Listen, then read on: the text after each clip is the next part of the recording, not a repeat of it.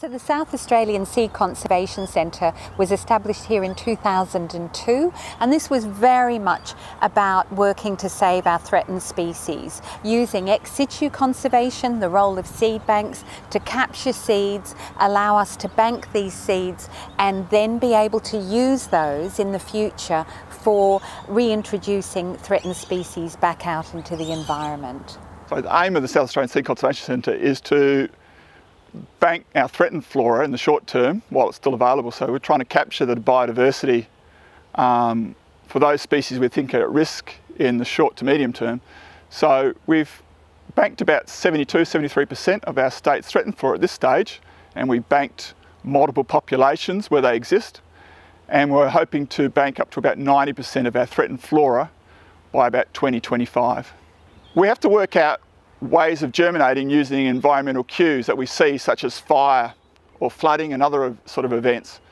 So the seeds from each species or each taxa of plants will have evolved to disperse and to germinate and have different dormancy mechanisms, and they're so unique. They're reacting with the environment, they're sensing temperature, light, they're sensing moisture, they're sensing chemicals like smoke, and they're actually recording what's going on in the environment, waiting for that cue for them to germinate.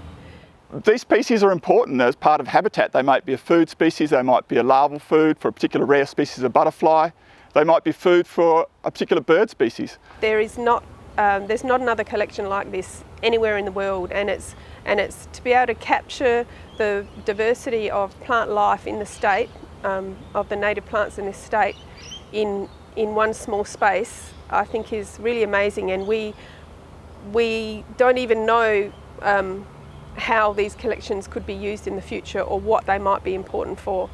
I think the collection is invaluable because we have seeds in there from plants where they no longer exist in the environment from where they were collected from, so it becomes beyond anything that you can put a value on. If people had been collecting seeds 50 years ago, we would have species that are no longer here today. The SA Seed Conservation Centre relies on a number of volunteers to help with field collecting and help with lab work and help with the development of the web page. There are species that we didn't know existed in the state. There's species that we're undescribed that we have in our seed bank that we would not have without our volunteers. Volunteers in Botanic Gardens, and more specifically in the South Australian Seed Conservation Centre, play a really critical role. One is they're bringing their expertise to the table, they're showing community involvement and active participation in our conservation work, and they add a real passion and an energy to our work. And the other thing is, what we're building through our volunteer program is these are champions, these are people that are out there in the community talking about the South Australian Seed Conservation Centre and telling our story to others so that people know the wonderful work we're doing around plant conservation.